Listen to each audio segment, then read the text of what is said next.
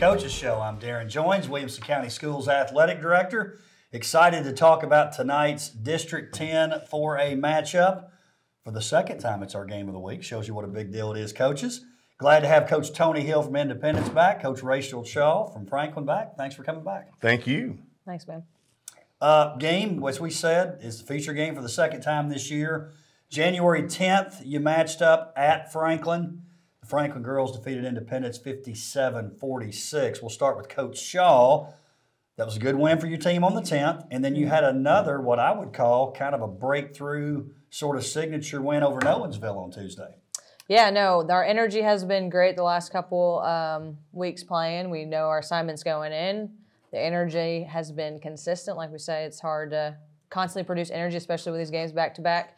So as long as we stay focused, we do our job, we'll be ready to take care of business. Coach Hill, your team has really played well at times. When you look at your scores against some of the top teams in the league, I think about that game with Brentwood. And we all, I mean, I'm not telling you guys to think this, but I think Brentwood's the favorite in terms of the league. They've got a lot of people back off a team that went really deep last year.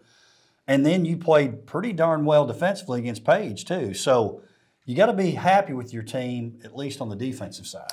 Yeah, you know, we're playing people close. We're competing. You know, it seems like just every night out there's a different thing that kind of gets us. You know, last night was defensive rebounding. We didn't rebound well, and then didn't make our free throws well, or that thing would have been a lot closer than the 14-point spread that it was against Page. And we did play Brentwood tough, but you know, we're ready to beat somebody we shouldn't, so to speak. And certainly, kids playing hard. Kids definitely bought into what we're trying to get done, and the effort is there. We just need to get over the hump and beat somebody that maybe we shouldn't, and hopefully that'll get us over the hump for the rest of the year. Coach Shaw, let's talk a little bit more about that game on Tuesday against Nolensville. It was only, at that time, their second loss of the season in league play. That was senior night too, right? It was. Did that give you some energy, the senior night thing? It did. It was a mix of emotions because, you know, we talk about it being senior night, but thankfully it wasn't their last home game. I know we've kind of, the traditional senior night last home game on your court. So we kind of gotten away with that just a little bit. So I think that helped us and our seniors not have that ultimate pressure of, oh, this is it, this is the last moment. But we had 6 seniors. We were able to get all of them in the first quarter. Of course, couldn't start them all. I wasn't going to risk a technical against a hard Nolensville team right off the bat.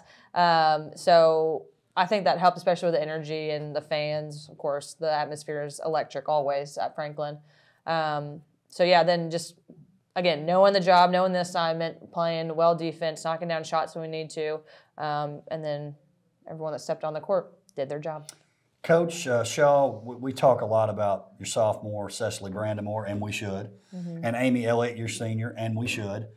But Anna Walton is someone who's really stepped up for your team as of late. And going back to that game against Nolensville, you had 3 players in double figures, all 3 of those.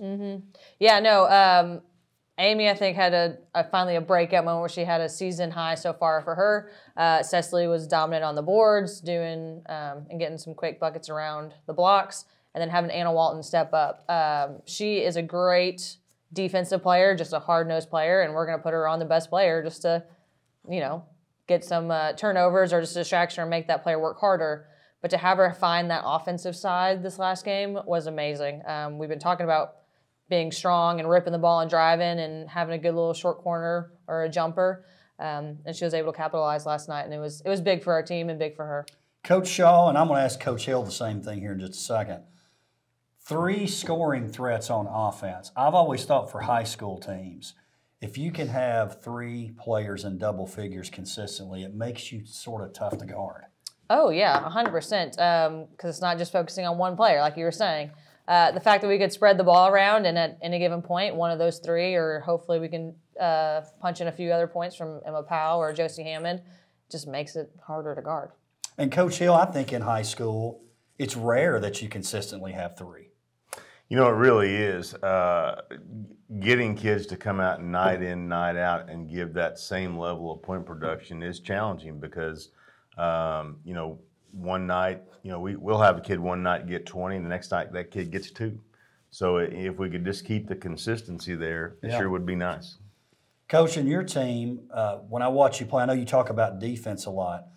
I feel like in watching you a couple of times, your defense looks pretty darn good. I've heard you say this. Hope you don't mind me saying this on the air. You've said offensively, when we're good, we're good. But when we're bad, it's bad. Well, we're good when we get up and down. I really think that's when we are at our best. And you got to shoot it well, certainly. If you're going to beat anybody, you're going to score a lot of points. And, I like to get points maybe out of our defense. Maybe the defense creates some baskets that we don't have to get in our half-court defensive set. And if we can do that, I think, 50's kind of been our magic number. If we've got to 50, then we've had a pretty good chance to win or been pretty close. And if we can do that, I like our chances. Coach, your game at Centennial, and listen, I think Centennial's a pretty darn good team. I mean, they've got a couple of kids who can score. You're playing that game, you're down 8 or 10 at the half. And when you come out the second half, first of all, your defense was unbelievable. You talked about that night how you just said, hey, y'all figure it out. Let the leadership kind of take that over. And then when you came out, the defense was wonderful. Aaliyah Fleming may have had the best half I've seen a player have this year. Unreal. Well, I didn't mean to interrupt you. I'm sorry. Yeah, at the half, I was so frustrated. I just said, look, guys, when you hear that 3-minute horn, come on out. Leadership of this team, be figuring this out. And my staff and I just walked out, and we just stood in the hallway. And sure enough, when the horn sounded, our kids came out, and it was just a different basketball team. The urgency and the intensity was just far greater. Led by Aaliyah Fleming. I think she had 20, maybe 21 of her 25, maybe, I think, in the second half, if that's right. Her energy was just contagious. And I tell you, our cheering section was behind our bench, and I challenged those guys. Hey, get in the ball game, let's go. And I think that gave us some energy as well. No doubt. Maddie Zeitz doesn't play like a freshman. Anytime you see, she's kind of cool-headed. Every game getting better. She is, and it's hard to believe she is just a freshman. And I think that her ceiling is so high. The more experience she gets at the varsity level, and obviously at the 4A level, and this is high-level basketball, and the more experience she gets at that level, the better she will get. We got to work on some consistency with her. Production being the same each night out, both from a rebounding and from a point production perspective. But, defensively, she's so long. She's so athletic. She can move. She can block shots. She really presents a lot of problems from that standpoint for other teams as well. Let's talk about the district standings. And again, every week when you take a look, it's there's not a lot decided, really. Centennial has been at the bottom. It'll take a little bit for them to get out of that spot, but you look at the top, Page, Brentwood, and Owensville have been up there. And then you're talking about the middle, what I'm calling the middle, is really close. And if you take a look at your schedules too, because we had the weather, you didn't play everybody in order, so that's really made it cloudier, so to speak, too. So, Coach Shaw, when I look at this, there's still a lot to play for in terms of seeding. Who knows what's going to happen? Oh, 100%. I mean, we've been telling the girls that it's anyone's game, especially when we had that big win against Nolensville on Tuesday earlier in the week. It just shows that we can compete with anyone. And then the snow day makeups, I know we got the Independence game tonight, and then we play the following week, we play Summit, and then Centennial back-to-back. So our goal is to win out the rest of this this week and then next week, and then finish up with Page. And I think, again, it's anyone's ball game. Just because they are leading the district right now, it doesn't mean that they're going to finish that way. Coach Hill, when you look at your schedule, and I know you don't look too far ahead, but only one game left, and Franklin can say the same thing, against the top three. So because of that, you kind of control your own destiny. Yeah, we sure do. We put our schedule on the board after the game last night, and we feel like we do control our own destiny. we've played, Brentwood twice, Nolensville just once, Page twice. So we do have, we're kind of staying away from the 1 and the 2 here going forward. So, we're excited about the opportunity. If we'll play well, we certainly like our chances to get up in the middle of the pack of the district. But, like Coach Shaw said, it's been proven this year that a given night, anybody can beat anybody. So nothing's a sure thing for sure. I want to ask both of you to start with Coach Shaw. Obviously, if you're in the top 4, getting to play at home is great. Everybody wants that. Mm-hmm. We want to play at home. But forgetting that part of it, it seems to me, and this is, I think, the case every year, but it really seems this way this year, it's sort of the matchup. There's a possibility you could play a higher seed and it'd be better for you based on who it is. Oh, 100%, especially with, like you said, everyone's schedule towards the end of this couple weeks are kind of messed up with the snow days. A lot can still change in a short amount of time. So, again, you're shooting for, if you can't get up to the top 1 just based off how we've played so far in this district, number 4, so that way you can host that game of the first round. If not, you're trying to be, right behind them, 5, 6, wherever. So your matchups are ideal. But yeah, it can go either way, and that's scary but fun at the same time because it's always a new challenge. So all we can do right now is just focus on ourselves, win the next game at hand, and then just take it in stride till the end of the season. Coach Hill, and I'm not necessarily speaking for your team here, but I think 7 and 8 would be like, well, that may not be great. But there's a possibility a team could be 6th, and based on the matchup, it's better off than being 5th. Oh, no doubt about it. Basketball is one of those sports that matchups are so important. If in our situation, we've got a pretty good post. If we don't have a guard for that kid on the other end of the defensive end of the floor, then that's a problem. And if you don't have a post and the team you're playing has a good post like Coach Shaw does, that can be a major matchup problem for whoever she's playing. So matchups are so important in the game, and can, not sometimes the better team doesn't even win as a result of just a bad matchup. No doubt about that. You've seen it for years. All right, let's finish up talking about tonight's game. Coach Shaw, again, on January 10th, you get a home win, 57-46. What do you need to do tonight to duplicate that? Definitely control the ball, control the pace, control the tempo. We've been talking about the team that has the ball has got the power. So not letting their defense speed us up or mess up into quick turnovers where they can capitalize into transition buckets. Taking care of Fleming's, not letting her drive in. And then what helped us last time was Savannah C got in foul trouble. So if we can just contain, take advantage of the times when the key players are out, keep looking to pound it inside. Coach Hill, in that last game, especially during the first half, even, they had that little stretch where they scored and you didn't, and a lot of it was Brandamore. Right. What do you need to do to stop her, slow her down, and make sure you reverse that result? Well, she had 29, I think 14 and 5 blocks, somewhere in that neighborhood against us last time out. We got to figure out a way to make sure we keep her off the glass. I think we got to make sure we put her in a position where she's not comfortable in the lane and around the lane. She's so effective there. I mean, she's so long, so athletic. She can come out on the floor and guard you if she needs to. So we definitely have our work cut out for us. Well, we're looking forward to it again. Tonight's game, the WCTV Game of the Week. Franklin's going to travel to Independence. Thank you guys for being here. Definitely appreciate it. Thank you. Thanks, Coach. Thank you for joining us for the Coaches Show, the first segment with the girls. We'll be right back to talk to the boys' coaches. Welcome back to the Coaches Show. I'm Darrin Joins, Williamson County Schools Athletic Director. We're talking about a big matchup in District 10 4A. Franklin traveling to Independence. We got the boys' coaches here for this segment. Coach Mark Wilkins of Independence, Coach Jason Tiger of Franklin. Gentlemen, thanks for being here again for this matchup. Appreciate it. Yes, sir. Thank you. Back on January 10th, this was a battle of unbeatens at the time. Lots happened since then in a short period of time.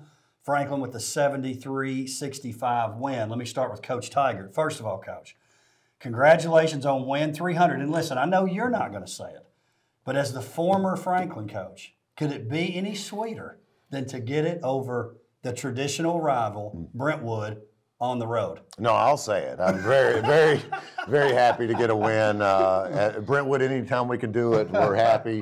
I didn't realize Coach Anderson does a good job keeping up with all that kind of stuff, and the guys surprised me in the locker room afterwards. So it was a special evening to get a quality win against a quality opponent. Well, and I appreciate Coach Anderson, and something I talked to the ADs about, and even the coaches. Hey, if there's something coming up, like a win that matters, and in basketball, I think we all talk about on the hundreds, so to speak. You should be recognized. Heck, you get a hard time enough from those people who are out there critiquing and watching you, but that's something to be proud of. 300 wins, Coach. No, thank you. Coach Wilkins, here's what and I'm going to ask Coach Tiger a similar question here in just a second. I think you've had a target on y'all this year. Y'all runner-up last year, several guys back. Obviously, you lost a couple of key pieces, Witt and Owens, from your team last year. But your team, you got these expectations. You've got internal expectations. You go through one stretch, you lose a couple in a row, 3 out of 4, which can happen in this league at any time. Right. Did you have to convince your team a little bit, like, hey, fellas, the sky's not falling here. We've played 30 games, right. Hopefully 40 games. It's okay. Yeah, we did. I mean, honestly, we've been very fortunate that even last year, some of those really tight district games that we had, we were still able to find a way to win a lot of those. And so, here we are. Yeah, lost 3 out of 4. Actually had a reporter email me and say, is anybody sick or ineligible or hurt? And I replied back, no, we play in a great district, And so, but that is, kind of, I guess the expectation is that since we had such a great year last year, that all of a sudden we're just going to be able to breeze through this. And now it's a matter of can we win it again, or can we get there again? And we know that couldn't be further from the truth. We have so many hurdles ahead of us, and night in, night out, that's been been the case for us. So yeah, we've had a couple times get together and say, hey, look, it's okay. We're okay. Let's keep going. And it's a marathon, not a race. And so we've had to make some adjustments, and our kids continue just to believe. And thankfully, I think we're on the right track again. Coach Tiger, we talked about when y'all matched up January 10th. It was a great game, by the way. I was there. Crowds were great. I think 2 of the best student sections night in and night out when you guys match up. You get that win. When the dust settles, you still could be the top 2 teams. There's a lot to play still, but you could be. Oh, without question. And, the thing is, I don't know how much that means in the league. As good as it is from 1 to 8, yeah, sure, you get a home game. And you get, some bragging rights while winning a regular season title, I guess. But at the end of the day, no one is going to feel good in the opening round of the district tournament. So, sure, we're going to try to win them all. I mean, no doubt about it. We would love to win a district title, but, it doesn't do anything for you this year, really, in the opening round. Well, and we talk about this, Coach Wilkins, we can talk about top 2, and you guys will be in the conversation, but so will Ravenwood and Centennial, and Nolensville's been playing better. So, and then how would you like to look up and be 2 or 3? I'm not saying this is how it's going to finish, but hey, Independence, good job. You finished second. Now you're taking on Brentwood. Yeah. You got to deal with Daniel Cochran in the first round. You know what I'm saying? Right. Obviously, that's a team that knocked you off earlier. So it does kind of depend on where you fall. No, it does. And you go talking to actually a couple other coaches in the district, that we kind of came to that conclusion that home would be nice, but matchups matter more. And I don't even know what matchup that is really still for us. And that's what's unique about, obviously, with our situation with the snow, too, that even though we're 7 or 8 games in, we still don't really know how everyone's doing across the board. We won't know until the last week, really. And so it really, I think this year matters way more about how you're playing, as an individual team, even more than your opponent. And so shoring up those things that we think that are so important to give you that advantage in that game, because it's, basketball's a tournament sport. You're hoping you're playing your best basketball when that Thursday comes around. And so just got to stay focused on us. I'm definitely okay that you guys did it. Y'all had every right to do it, where you decided as a league, top 4 are going to host, let's at least get some kind of advantage. But I'm a fan of this stuff. I mean, obviously I'm a district AD, but I love watching these games and figuring it out. And Coach Tired, I would love it if it was at one site. Oh, well, we agree with that. I love the one side as well. I mean, I've always been a fan of tournament basketball and that environment, and so. But the way it is, it was decided to be home satellite, and so we're hoping we'll be in that top 4 and get to host one. Well, and Coach Wilkins, our football coaches here, I think, get along unusually well. They were, he was on his staff, and then he was on his staff. But I'm telling you, I've seen with basketball, it seems to be getting tighter and tighter, and I think a lot of it is we're in the same league again. Yeah, I think so. I mean, I think that obviously we're all extremely competitive and want to beat each other, but there's no, ill will, talking to each other before the games, talking about the league. Those are because if there's anybody that understands what you're going through, it's the guy that you're getting ready to compete against. The stress and the preparation and the hopes and the excitement. So I think we'd be, remiss not to at least talk to each other and be cordial, and that's, been the case. And thankfully enough of us have done it long enough now that it doesn't give you an advantage to be a jerk. You can still talk to each other. And so that's kind of been as I've been able to be in here now 3 years, I've felt that. Definitely want to win, and everybody wants to win that's playing you, but it's nothing, more than that, just competitive. Let's talk, Coach Tiger. Sort of the same question I had for Coach Wilkins. You come out and win the first 7 games in the league. I think you and any other coach would have said, hey, we're going to have you win the first 7. But then you're going to drop a game at home to a team at that time that's 5 or 6. Would you take it? And everybody would be signing up for that. Is it one of those things? Sometimes when you win so much, you win 7 in a row, the team might react like it's worse than it really is. It's one game. Well, I think we've got a pretty level-minded team. There wasn't a lot of panic from the Nolensville game, we didn't play well. We didn't play well. They played well. Had an outstanding game plan, and it just wasn't our night. And so, like you said, I mean, if you say that you're going to win your first 7 and then drop one, most coaches in this league would have taken that on the front end for sure. So we got to learn from it and move on. And Coach, and I don't even want you to answer it, I'm just going to float this. I look at that and think that's one of those matchup things. Mm-hmm. You go to Nolensville, you win by 4. At home, you lose by 13. That may be one that matchup-wise, for whatever reason, might be a little awkward or different for your team. Again, it's just me being me. Coach Tiger, Davis Law and Christian Brown.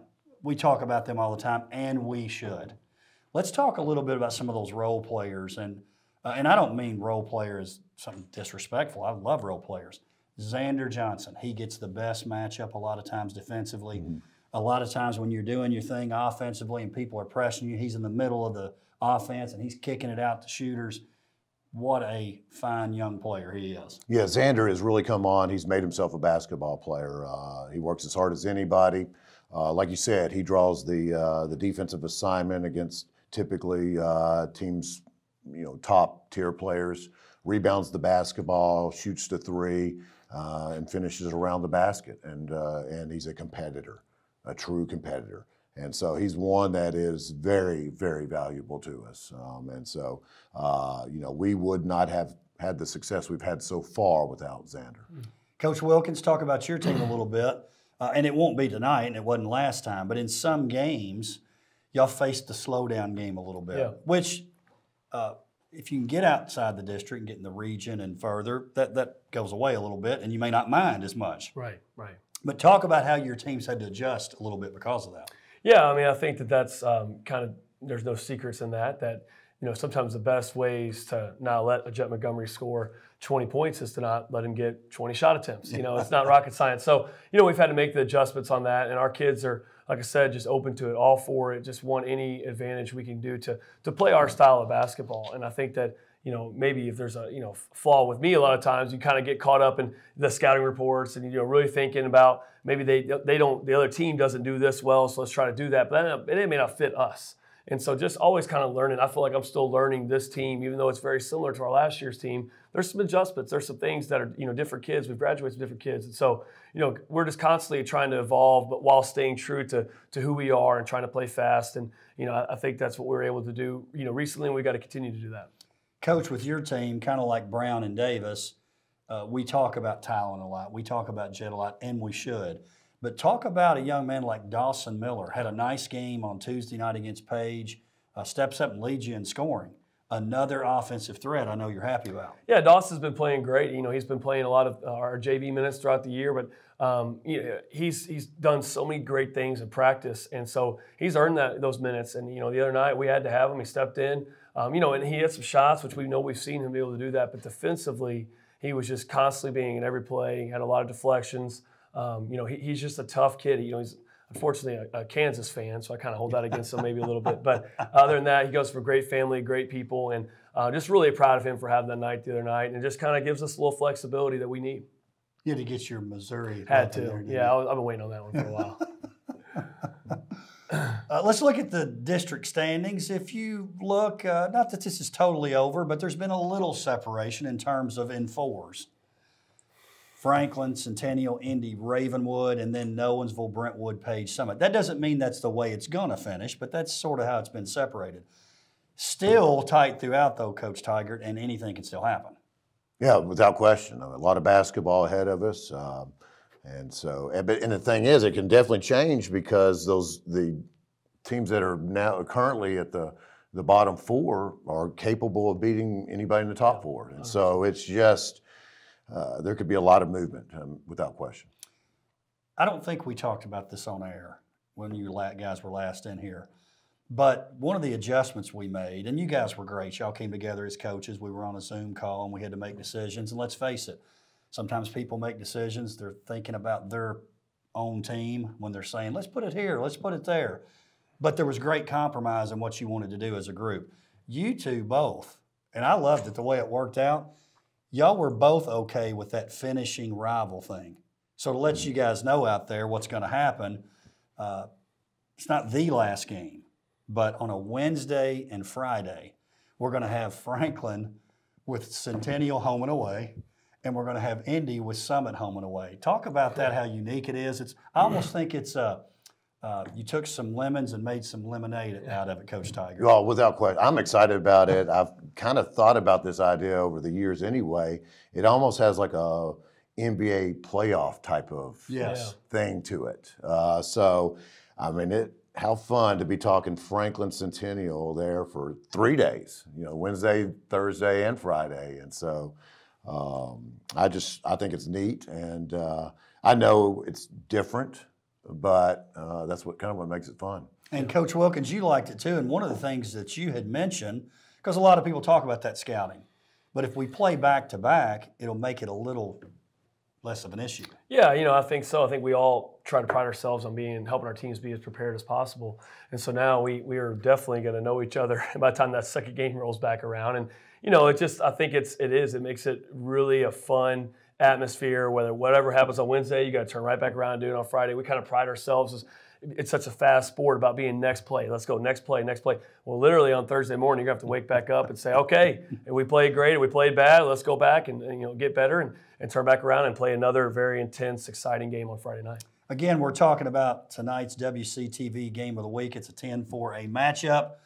Franklin traveling to Independence. Coach Wilkins, how do you reverse that January 10 result? What do you need to do tonight? Yeah, it was not a very good showing for us. I mean, they made a lot of shots, but I think we, allowed them to make a lot of shots too. They're a great shooting team, but if you let such great shooters just stand there and shoot it, they're gonna make it. And so we got to make them take tough ones. If they make them, they're gonna make them. But I probably try to take away everything and then end up taking away anything. Coach Tiger and their staff did a great job of picking us apart a little bit. So we've got to keep them out of the lane and nothing else and really try to slow down their attack because I think they're a really, really talented offensive team. Christian Brown really did a great job on the boards. When they did miss, he'd find a way to put that back in. So we've just got to go back to being who we are and being solid, keep them out of the lane, win the rebounding battle. When they do miss, that's such a precious, rebound we've got to come up with. And so I think that's just kind of us. We've got to be who we are and try to keep the tempo high. Coach Tiger, on that night, and Coach Wilkins alluded to this, you guys were 10 for 23 from three, and it was a lot of different people doing it. How do you make sure that happens again tonight? Well, we would appreciate if we would get good, clean looks. That would be nice. We've got 5 guys capable of knocking down the three, and I think that's what makes us sometimes tough to guard. And so, but as far as what we need to take care of, defensive rebounding, I always go back to that. It's got to be a thing. They are too talented offensively to give multiple opportunities, and then we got to make their star guys make tougher shots. I mean, we know they're going to make some, just make them tougher. And you know, it's going to be a great matchup. It's going to be a lot of fun. Gentlemen, looking forward to it. Again, thank you for being here. Looking forward to tonight. Appreciate it. Yeah, it's going to be a lot of fun. Thank you for joining us for the Coaches Show. We'll see you next time.